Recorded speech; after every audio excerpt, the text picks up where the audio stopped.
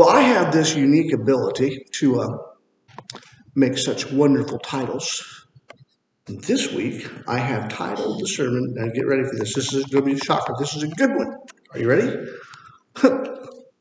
Father's Day 2021. I just love those catchy titles like that. Father's Day 2021. As I was writing, I don't know what that was. Hello? Is it me? Okay. I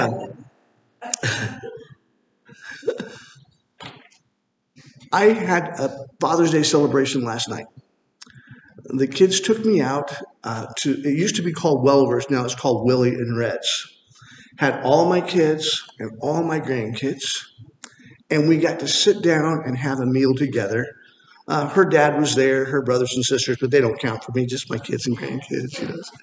And I'm sitting there and I'm feeding my grandkids, and I am just so happy and so blessed to be a father. And this Father's Day, I want to give God the praise for the fact that He allowed me to be a father. He's allowed me the chance to raise children. But I also want to admit to you that it's a lot harder than it looks to raise children. And I look back, and I'm not one of those people that says I wouldn't have done anything differently. Because knowing what I know now, if I had known that then, I would have done some things differently. And I admit to you, when I was writing this message this morning, actually I wasn't writing it this morning, I went through it this morning, but I wrote it several weeks ago. Anybody who came by my office would have seen me sitting there just crying, just bawling, because it brought back a whole lot of memories of me raising my children. I'm going to share some of those memories with you this morning, and I hope that you can relate to them, the good ones, and I hope that if you've experienced any of the ones that broke my heart, that you'll be mended as well. I'd like to begin this morning by looking at how the first 7 chapters of Proverbs reflect on the training that parents should be sharing with their children. Now, I'll go to Proverbs. Don't be worried. I'm not going to read all 7 chapters, okay? So don't get scared. We're going to start there in Proverbs chapter 1, verse number 8, where we read these words. Listen, my son, to your father's instruction, and do not forsake your mother's teaching. In essence, we can teach them, but they've got a responsibility to listen. And then just another chapter over, Proverbs chapter 2, verse 1, we read these words. My son, if you accept my words and store up my commandments within you, he's got a responsibility. Accept them, store them up within him. Go into Proverbs chapter 3, and you can still find that over on the same page. It says, my son, do not forget my teaching, but keep my commandments in your heart. Are you starting to see a pattern here? How about Proverbs chapter 4, verse number 1? Listen, my sons, to a father's instruction. Pay attention and gain understanding. We are sharing, they are receiving. It's part of the process of raising children. Or Proverbs chapter 5, verse 1, where we read these words. My son, pay attention to my wisdom. Listen well to my words of insight. Or how about Proverbs chapter 6, verses 1 to 5, a little bit longer one. It says, my son, if you put up security for your neighbor, if you struck hands and pledged for another, if you've been trapped by what you said, ensnared by the words of your mouth, then do this, my son. He's showing him how to live. He's showing him how to have a better life. He says, do this, my son, to free yourself. Since you've fallen into your neighbor's hands, go and humble yourself. Press your plea with your neighbor. Allow no sleep to your eyes, no slumber to your eyelids. Free yourself like a gazelle from the hand of the hunter, like a bird from the snare of the fowler. Or Proverbs chapter 7, verse 1, where we read these words. My son, keep my words. Store up my commandments within you. In these verses, I'll stop it there. It's pretty clear to me that fathers are supposed to take an interest in how their children grow up. And children are supposed to take an interest in what their fathers and mothers have to teach them. It's an important relationship. Children are going to live longer if they learn some wisdom from their parents. It's just that simple. They don't say, don't play in the street because they want to take away your fun. They say don't play in the street because they love you and they don't want you to turn flat. It's that kind of a relationship. They love you. They care about you. I think the book of Deuteronomy, and that's way back toward the beginning if you want to turn in there. The book of Deuteronomy sums the instructions up pretty well as far as particularly when a father is supposed to be sharing things with their children. And I'm kind of amazed by this because it covers pretty much everything there in Deuteronomy chapter 11, verse number 19. Look at what it says. It says, teach them, now it's talking about the truths of God in specific, but teach them to your children. Talking about them, once again, the truths of God, talking about them when you sit at home, when you walk along the road, when you lie down, and when you get up. What's left? When you're sitting, when you're walking, when you're laying down, isn't he basically saying it's your responsibility to be constantly teaching your children? Showing them through your life, telling them through your words, helping them to grow and mature and understand. It's our responsibility as parents to lay truth out there, and it's the children's responsibility to be little sponges and suck it all in. You know, unfortunately, as I look back on raising my children, I find that I might have wished some of our time away. Let me explain what I mean.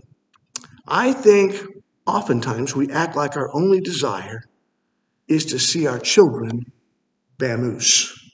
That's like a funky word that means go away. Grow up, get out of here, hit the street, get a house of your own, get a life of your own. And you say, oh, no, I just love having my children at home. I would have never done that. Rather than cherishing the opportunities we have to spend time with our children, to train them, to help them to grow, we wish our relationship away, saying things like, I'll sure be glad when she sleeps through the night. You ever said that before? Kind of wishing their life away. Or how about this? I'll sure be glad when we no longer have to mess with these bottles. Wash them, sterilize them, put them together, scrub them out with brushes. You remember those days. I'll sure be glad when he can feed himself. You ever been there? It's like you're trying to shovel it in. You're trying to eat yours. And I did that last night with Remy. I was shoveling food and didn't go too well, so I got the ice cream. It wasn't a problem at all. How about this one? I'll sure be glad when we get out of this terrible two stage. The terrible twos are grabbing everything. They can now run instead of walk. It's just a challenging stage of life. You wish life away. I'll sure be glad when I can get rid of this stupid diaper bag. I felt that one. You feel like you're carrying the whole house on your back in order to have all the things, diapers and wipes and bottles and all the things that go, another change of clothes when the diaper doesn't work. You know, the whole thing, the whole kit and caboodle. I'll sure be glad when I can get rid of this diaper bag, or I'll sure be glad when he's potty trained. I'll sure be glad. I had one kid that I potty trained, wasn't even my own. He was like 4 or 5 years old. It should have been pretty well along this potty training thing. And his mom had to leave him at our house. And I don't know if you guys are over practicing or what, but I was taking care of this little guy. I won't use any names because he's still very much alive and kicking. He's a nurse now. So maybe I taught him for that too. Anyway, he was squatted over in the corner. And I said, do you have to go to the bathroom? He looked at me and said, no. He can talk. You should know what he's doing. You know. No. And he sat there and he filled his pants.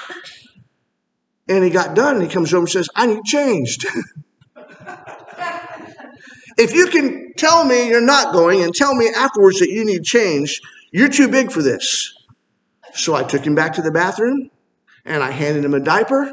And I said, you take those off, you clean yourself up, and I'll help you put this on. You should have seen it. That's going to come across weird on the video. His mom came and got him at the end of that babysitting period. And she said, I don't know what you did, but my son was potty trained when he came home. It worked. I don't know if it worked for anybody else, but it worked for that little guy. And he is now a grown man, and he's working as a nurse, so he's probably doing a lot of those things. How about this one? I'll sure be glad when she can dress herself. And then you finally get that, and you find the way they match, and you're thinking, what was I thinking? It's like, yeah, it's crazy. Or how about this? I'll sure be glad when he can tie his own shoes. You ever been there? It's like you tie them a gazillion times. They keep coming untied. Mommy, can you tie me my shoes? Daddy, can you tie my shoes? Or I'll sure be glad when I can send him off to school so I can have some time alone. It's been 5 years. I'm ready for some time. Send him off to school. I'll sure be glad when he gets his license so he can drive himself to practice. And then you see the insurance bill and you think, what was I thinking? It's like, it's his life. I'll sure be glad when she heads off to college and we can repurpose her room. I've got some big ideas for my man cave. You ever been there? I'll sure be glad when he gets out of college and gets a job so he can support himself. We think these things. It's like we're wishing our lives away. We act like we can't wait for our kids to grow up and move away. That's how we act while they're growing up. Let me share with you some words from an individual who lived like this only to regret it. If I was a real good singer, I'd sing them for you, but as I share the words, you'll probably be able to sing it in your own head, so let's do that. My child arrived just the other day. He came to the world in the usual way.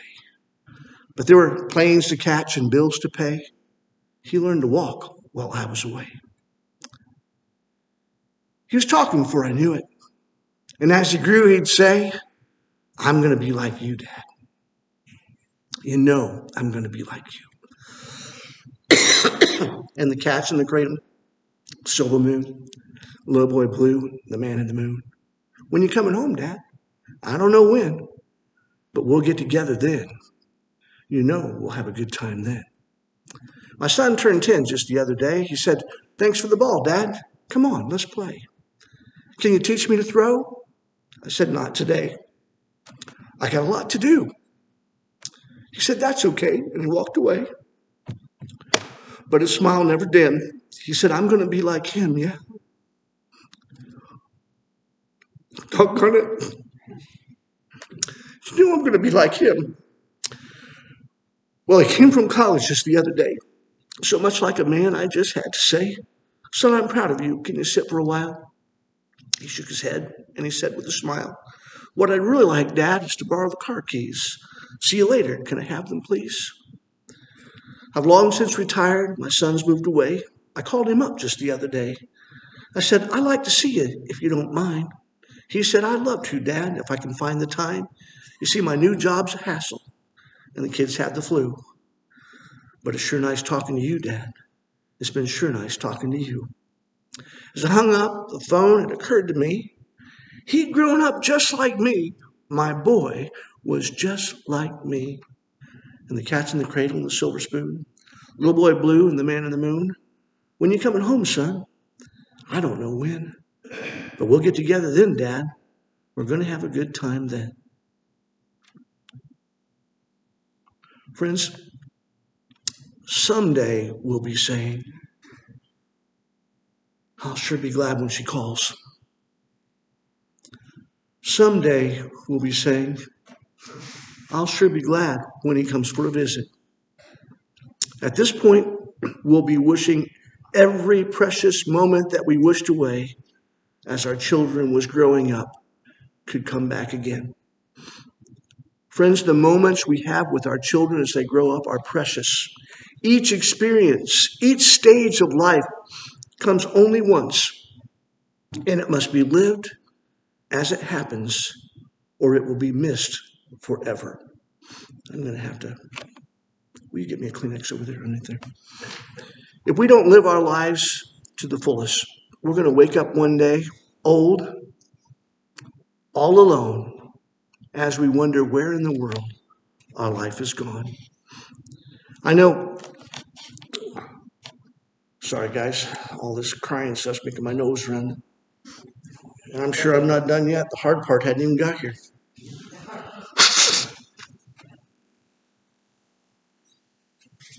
I was once reminded of this fact in an overwhelming way, a way that broke my heart. That's my son, by the way. We were sitting as a family talking, and Ben reminded me of the time he came into my office and I was working on my doctorate. And he asked me to teach him how to pitch. I don't know if you've ever done a doctorate, but you're reading from morning to night for 4 years. It's just crazy. I've been a pitcher the whole time that I was growing up, played ball, and wasn't half bad at it. That was me. When I had asked my dad to help me learn how to pitch at about that age, he told me that he never played ball, but it seemed to him all it would take was to learn to get the ball to go where you wanted it to. So he took me out to the side of the house. We had a rock chimney, and he pointed to a spot on that chimney. And he said, you take that baseball and you throw at that spot until you can hit it every time. And then you go tell your coach that you want to be a pitcher. I was driven. I followed his instructions. I went out there and I threw at that house until that baseball turned soft. And that's a lot of throws. I followed his instruction. I went to the coach, and lo and behold, I made his son mad for the rest of his life. He still doesn't like me much. Because all at once I was the pitcher and his son was no longer. Because I learned to hit the mark on the wall. When Ben came to me and asked me to teach him how to pitch, I told him the same thing that my dad had told me. I put a gold diamond on the side of our brick house. It was brick then. And I told him to practice pitching at that mark until he could hit it every time if he wanted to be a pitcher. Well, he didn't keep at it at all. Soon decided to stop playing baseball altogether. He just stopped. Now, some 20 years later, at that point, we're sitting at a table, and Ben asked me if I remember that day when he asked me to show him how to pitch. And I said, I did. Then he said, Dad, I never wanted to pitch.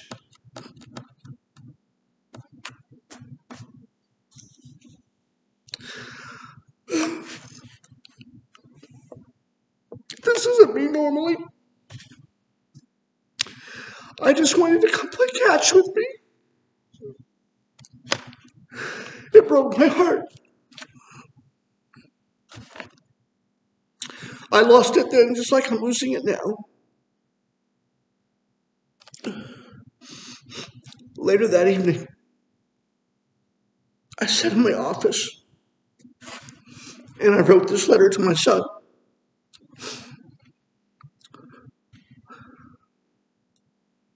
Ben, I'm sitting here with tears in my eyes, wishing that I'd been better at spending time with you as you were growing up. I grew up very poor, and I wanted to do better for you guys. I worked myself silly trying to climb the proverbial ladder of success so that I could provide more. Now, as I look back, I find that happiness comes not from bigger, not from better. True happiness is a result of learning to rejoice in the fact that you found a rung of the ladder that you're comfortable occupying. I long for that little boy to come ask me to play. I long for the talks that last till midnight. My heart's broken now that you wanted my time and I failed to give it to you. I allowed myself to let work become my life. I love you with all my heart, and I would give my life for you and never flinch. I'm so sorry that I didn't do a better job spending time with you as you were growing up. I would throw away every degree I possess to have those days back again. Please know that you're loved. I'm sorry, you know I'm not normally like this. Sometimes I just can't help it. This is what Ben wrote back to me. Dad, please know that I didn't have a bad childhood. There will always be bumps in the road, but that's to be expected. But when you think about mistakes and the things you could have done better, don't forget to think about what you did do right. Here are a few of the good times I remember from childhood. First off, remember when Sarah and I were young, and you used to sit between our bedrooms and tell us stories before we went to bed? Or the batting glove that you gave me the first time I hit the ball and ran to first base? Or how about that time that you and I spent hours in the woods with Grandpa looking for mushrooms?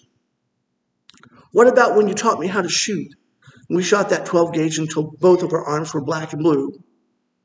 How about our father's son kayaking trip down Blue River? What about the times when you taught me how to wire receptacles and lights in the house at Greensfork? Dad, I still remember how to do that. What about you going to my football games in high school? Before that, I swear you didn't know a thing about football, nor did you care. But when I played, you were there. What about family camping trips? You'd get so mad on the way there and so mad on the way back. But at the campfires at night, everybody was happy. Do you remember when you were selling your motorcycle and you let me put my bike for sale right next to it? That meant the world to me. And yes, staying up till midnight, talking about everything and nothing at the same time was wonderful. Dad, when I think about my childhood, I'm not angry. I'm not upset. I just smile. So there was that one memory that came up the other day. Laugh out loud. I hated that stupid gold diamond. But if you put that one memory next to all the good memories, it doesn't seem all that bad, does it? I'm sorry I hurt you with what I said. Dad, when I think about you, I think about all the good times. No, you're not a perfect dad. Nobody is. No one expects you to be. But Dad, all in all, if I was grading my childhood, I'd give it an A. You did good. And as far as providing for a family, there are a ton of pressures I didn't know about, more than anyone could ever be able to prepare you for. It's hard to know what to do. And I need you to know that I understand that now more than you know. I love you, Dad. And please, please, please know that the one thing I always knew growing up, the one thing that I always felt, was that I was loved no matter what. Love you, Ben. Friends, I'm far from a perfect dad. Look at that goatee and you'll know I wasn't thinking right.